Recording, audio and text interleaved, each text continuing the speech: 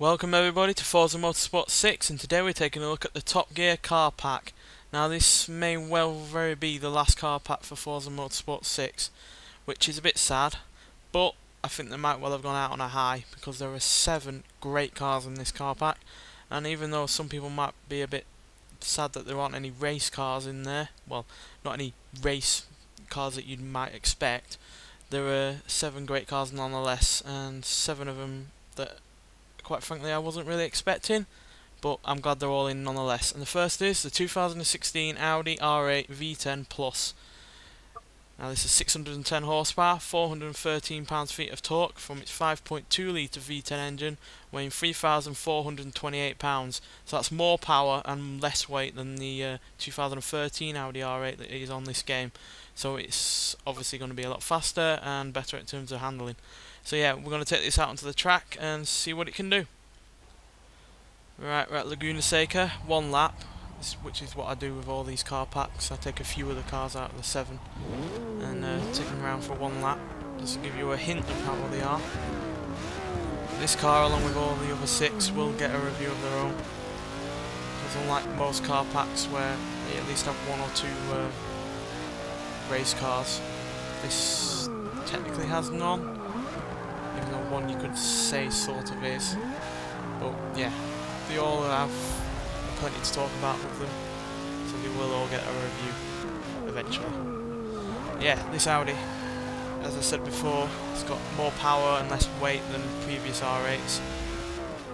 So yeah, as you'd expect, it's quicker and better in terms of handling. I also somewhat like the looks of it. Never been a massive fan of the R8, and I'm not a massive fan of this one either, but I think it does look pretty good, especially from the rear. Not a massive fan of the grille at the front, but yeah, it looks pretty decent nonetheless. And it's got a fixed spoiler as well, as you can see. It's not something that rises up at a certain speed limit. So yeah, no more getting into trouble with the police with that thing. Sounds great as well. I've always admired Audi for going with a V10 for this after the V8 version, and this one sounds bloody brilliant. And the fact they haven't gone with turbochargers either is even more surprising. I would have expected them to have done so by now, especially since this is the 2016 version. But maybe that's on the cards for the next one. Oopsie daisy. Completely idiot proof though, as you saw there. Yeah, still sounds great, drives great, and is what you'd expect from a car that's been going on for a few years now, so yeah, it's no surprise that it's even at the top of its game right now. So yeah, we're going to move on and take a look at the next car. And this is the next car, the 2015 Dodge Charger SRT Hellcat. Now this has the exact same engine as the Challenger Hellcat. So 707 horsepower, 650 pounds-feet of torque from its 6.2 litre V8, which is supercharged, weighing 4,575 pounds. Now that is heavier than the Challenger, but it apparently is quicker in terms of acceleration and top speed, though slightly worse in terms of handling. But yeah, really glad they put this in, because I've never really been a fan of the saloon version of the Charger, but now I definitely am with that engine in it and these looks. So yeah, really glad that they put it in. And the next car, 2014 Ferrari FXX K.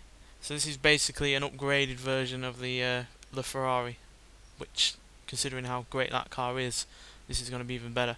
And as you can see from the acceleration speed, it's great, and handling and braking wise, it's even better.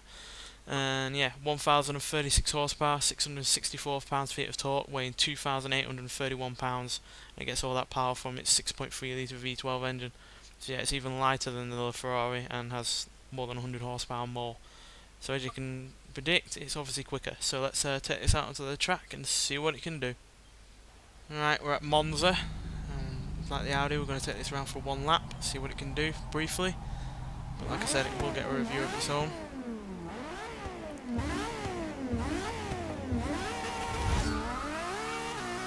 And you can see, stylistically wise alone, it is different to the Ferrari.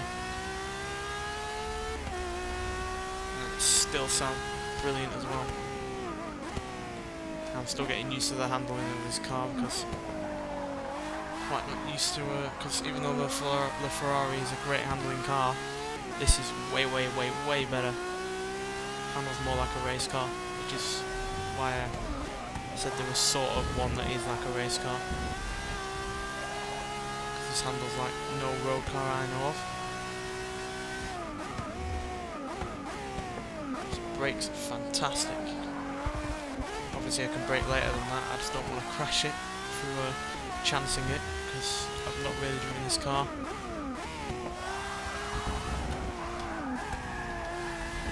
See, it can go wrong. So yeah, this is a car that still bites, and considering how the Ferrari was hardly a tameable beast, it's having way more powers on top of the fact that it weighs less. Makes this a bit more difficult on occasions, despite how much downforce it produces. The faster you go, the better handling it is. And this car can go pretty damn fast.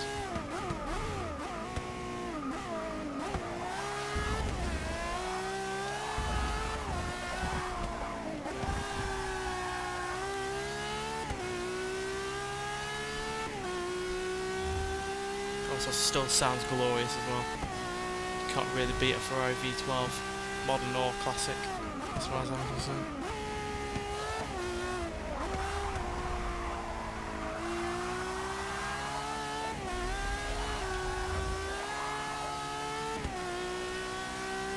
Speed. I love the way those rear tips look as well. Really does look a unique car, even more so than the Ferrari did. So yeah, that's the second of 3 cars that we're going to be taking around for a lap. So let's move on to the next car. And this is the next car, the 2016 Jaguar F-Type Project 7. So this has a 5 litre V8 engine, producing 567 horsepower, 516 pounds-feet of torque, weighing 3,571 pounds. So yeah, this is basically a race-inspired version of the normal F-Type, as it has a D-Type inspired rear lump at the back behind the driver, and it also has those race liveries on it. But as you can see, compared to the normal F-Type, it's also slightly more powerful by 17 more horsepower, and it actually weighs less as well. So it's a faster car, better handling car, and it still has that amazing sounding V8. Now moving on to the next car is another Jaguar, the 1990 Jaguar XJ-S. Now this has 299 horsepower, 318 pounds-feet of torque from its 5.4 litre V12 engine, weighing 3,968 pounds. Now I am so glad that they put this in the game, because as you can see, pre-2000 Jaguars aren't all that common. The only other 90s one we've had is the XJ220, so I'm so glad that they've put this car in. Plus it's also been a favourite that's been on Top Gear a couple of times, and yeah, it's been a car that I've been hoping to be playing on a game, and I'm glad they finally put it in it. Now, moving on to the next car. The 2015 Land Rover Range Rover Sport SVR. Now this has 550 horsepower, 502 pounds-feet of torque from the Jaguar derived 5 litre V8, the exact same engine out of the F-Type, the standard version, weighing 5,148 pounds. So yeah, as you can see, far more powerful than the normal Range Rover, torque and power wise, and also weighs a lot less as well. So it's faster and has better handling, which is something that people have been touting about, this Range Rover having great handling. So I can't wait to drive this around to see what it's like, and we're going to do that exactly now. So see you when we get on the track. Right, we're at Road Atlanta. Thought if we're going to give an SUV that is apparently good in terms of handling, we'll give it a challenge. And we can also hear that engine in all its glory on that back straight. Oh, it sounds good. So yeah, the original Range Rover Supercharged had a good sounding engine, but putting the F-Type engine in this is a work of genius, quite frankly. And judging from that first corner, it's going to be handling well as well.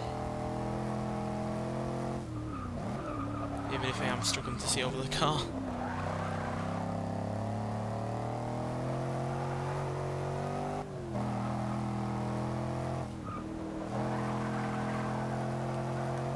So yeah, the fact that this can work off-road as well, even with all the handling modifications and the extra power, is also a testament to the engineering in this car.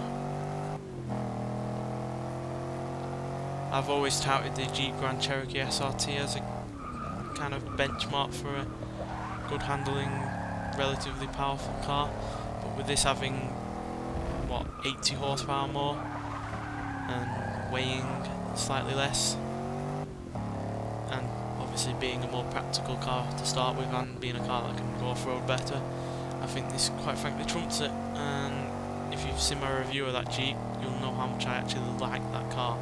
So for me to say that this car is better than it, just judging from this first lap, says quite a lot.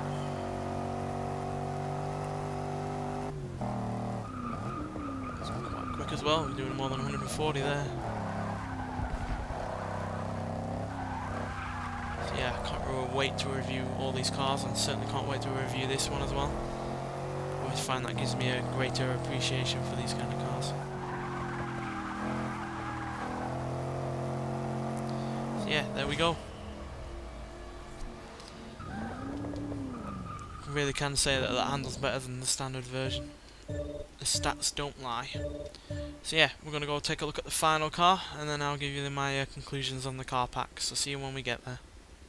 And this is the final car at the car pack, the 2016 Rolls-Royce Dawn. So yeah, this is basically a Wraith with the roof lopped off, with a few minor changes of course, but yeah, 563 horsepower, 575 pounds-feet of torque from its 6.6 litre V12 engine, weighing 5,644 pounds. So yeah, I'm again glad that they put this kind of car in, because this is only the second Rolls-Royce we've ever had in the Forza Motorsport series, and this is only Rolls-Royce's third proper convertible they've made for how many, several decades. So yeah, to have this in is quite special, and yeah, really glad to put it in. I can't wait to review this as well.